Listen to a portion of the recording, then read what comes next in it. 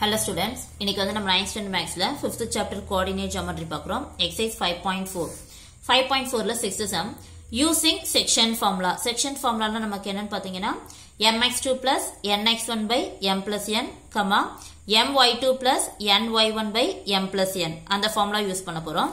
என்ன proof பண்ண சொல்லிருக்காங்கன்னா show that the points. ஓகேவா? points வந்து என்ன சொல்லிருக்காங்கன்னா a of 7, minus 5, B of 9, minus 3 and C of 13, 1 are collinear.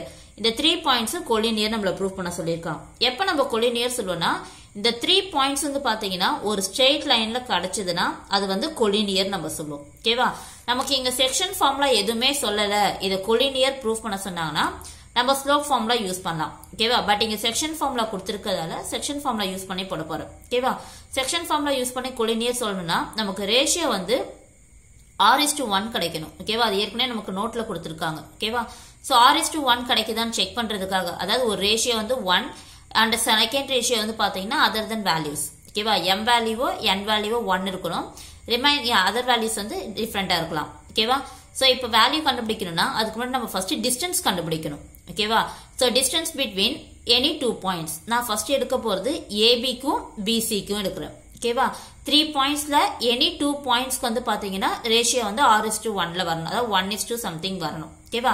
நான் எடுக்க போறது 2 பாயிண்ட்ஸ் எடுத்து பார்க்கறேன். ஃபர்ஸ்ட் AB க்கும் அடுத்து BC க்கும். ஓகேவா? So solution distance between AB equal distance ஓட ஃபார்முலா என்னன்னு பாத்தீங்கன்னா x2 minus x1 the whole square plus y2 minus y1 the whole square. இப்போ நம்ம எடுத்து போறது distance between AB. so A point வந்து பாத்தீங்கன்னா 7, minus 5, B point 9, minus 3. so first value சொல்றதால இது x1 y1 x2 y2. so இப்போ value apply பண்ணுங்க. x2 value is 9, x1 value is 7. so 9 minus 7 the whole square.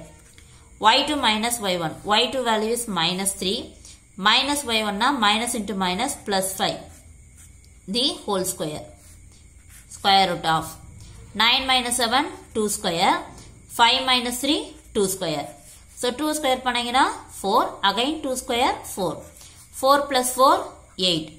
8க்கு எப்படி பிரிக்கலாம்னு பாத்தீங்கன்னா 4 2s are 8.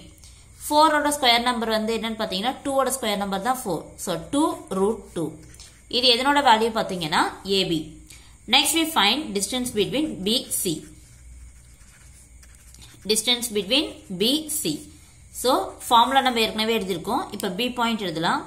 B point 9, minus 3.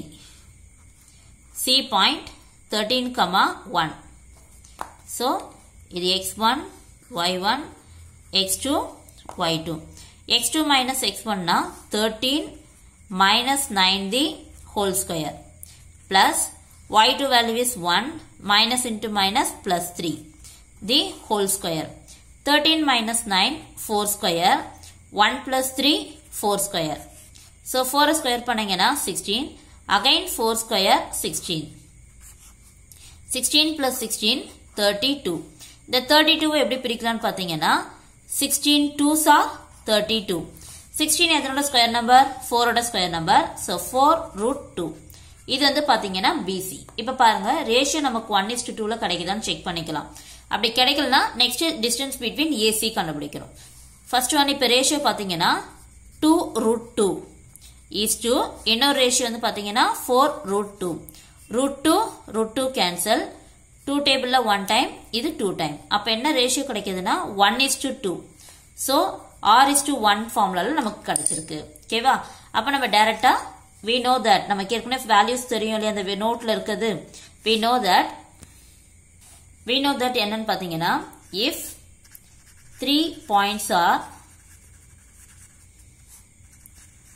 collinear then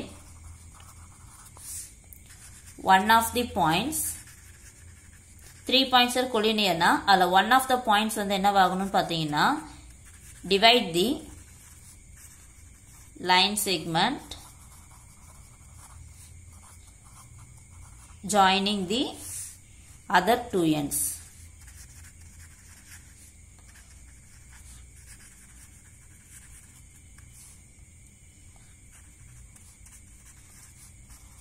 in the ratio. எந்த ரேஷியோல இருக்கணும்னு பாத்தீங்கன்னா r:1.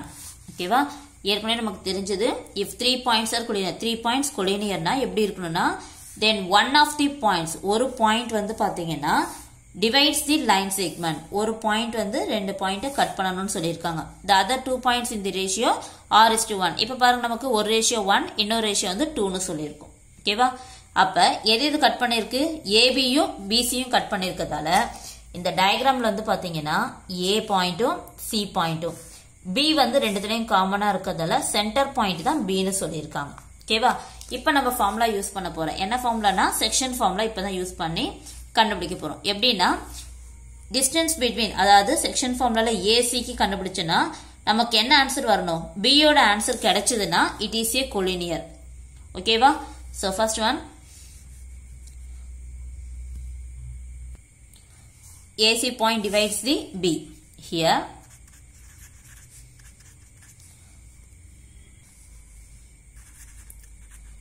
AC divides the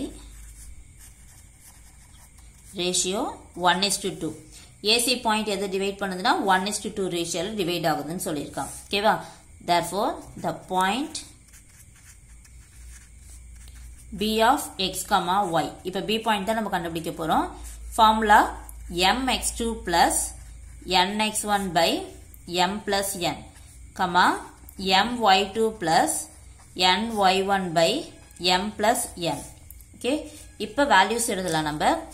நம்ம எதுக்கு கண்டுபிடிக்கிறோம்னா AC point தான் டிவைட் ஆகுதுன்னு சொல்லியிருக்கோம். ஸோ A பாயிண்ட் வந்து பாத்தீங்கன்னா 7, -5. C பாயிண்ட் வந்து பாத்தீங்கன்னா 13, 1. ஓகே, and m ஓட வேல்யூ வந்து பாத்தீங்கன்னா 1, n value is 2. Okay, so இது x1, y1, x2, y2. Formula apply பண்ணுங்க.